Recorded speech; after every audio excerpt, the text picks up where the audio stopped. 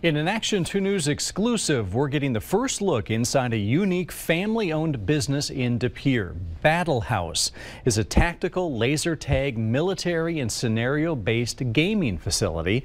Unlike other indoor laser tag facilities, missions last over an hour using state-of-the-art military-grade laser weapons. The Knopp family has worked together on building two businesses in one, hoping to bring something new and exciting to the greater Green Bay area. Aisha Morales takes us inside as Battle House is still under construction, but getting closer to opening sometime this spring.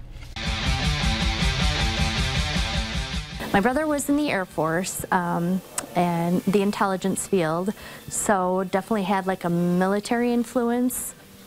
And then his son was a Black Hawk pilot for the Army. He served 2 tours in Afghanistan, and he opened his Battle House in Wilmington, North Carolina, a year after my brother. Deidre's brother was the first, her nephew the second, and now the third here in Wisconsin. But it's more complex than laser tag, with missions to complete. Actually, as far as the tactical portion, my brother and nephew have offered their facilities to be used. My brother's had an FBI group, also SEALs did some training, and a police department. They brought in their canine unit. The Knopp family has always been active and wants to share that with the community. The arena itself is over 13,000 square feet and includes 7 two-story buildings. In the same building, Deidre's son, Drew, owner of the newly opened Warrior Jungle, says they're all excited to be in this together. There's CrossFit gyms popping up,